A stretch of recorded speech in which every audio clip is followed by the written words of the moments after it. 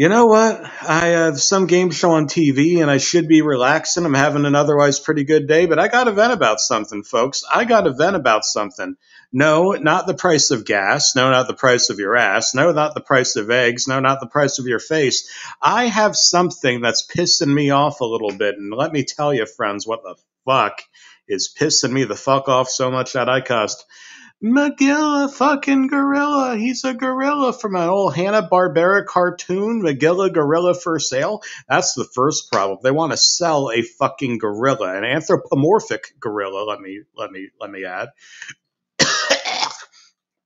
It makes me go bananas. It makes me go apeshit just thinking about this. They're trying to sell off this anthropomorphic monkey who's so much like a regular person, except that he's endearing, he's funny, he's charming, he's delightfully clumsy.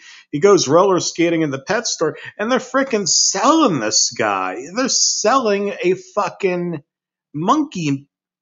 It's wrong. A monkey man guy.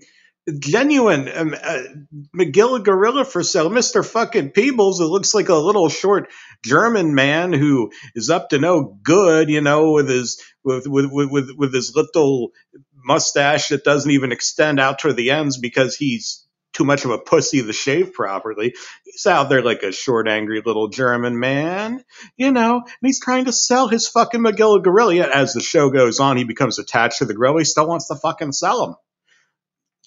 Who the fuck wants to sell someone they're in love with? Who the fuck wants to do that?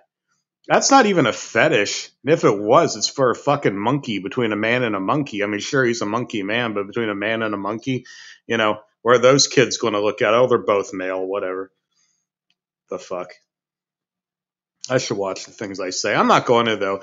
I just think that Magilla Gorilla is a nice, fun, friendly, good guy, pleasant ape, friendly to talk to, and I just feel like he's been given the short end of the stick by this fucking asshole who runs a pet store. You know what they should do? They should burn down the pet store, but not for the insurance money. Get all the fucking animals out.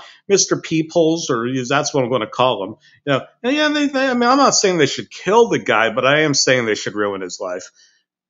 And they could take the animals to like a really sweet animal sanctuary where, they don't have to go out in the wild, and Magilla Gorilla doesn't have to eat the other Hanna-Barbera cartoons, George Jetson. He doesn't have to go out and resort to his primal instincts. He could just go be the fun and friendly guy, and with his Yiddish accent or whatnot, maybe could move to Brooklyn or something.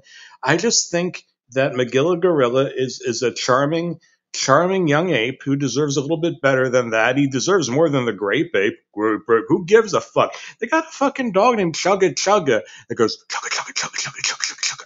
Who the fuck's going to buy that dog? Dude, there's something wrong with your dog. There's something wrong with your dog. Anyway, we need to do something for Magilla Gorilla. I think we should give him a free 6-month master's degree term at Western Governors University, which even a monkey like Magilla Gorilla could get that degree, no problem. Mr. Peebles, they should just turn Mr. Peebles' pet store. Don't burn it down. Don't burn it down. Turn it into a WGU, Western Governors University satellite campus where people can come in and use the computer labs and monkeys, and we'll see if they could actually type up, Shakespeare, type up the manuscript to handle it after all. And Magilla Gorilla, he has a humanish mind, so of course he could. Chugga chugga, just keep typing chugga chugga chugga, and he's a fucking dog. He'd probably go stick his nose in rabbit feces and like it. Not Magilla Gorilla. He eats fucking bananas like a boss.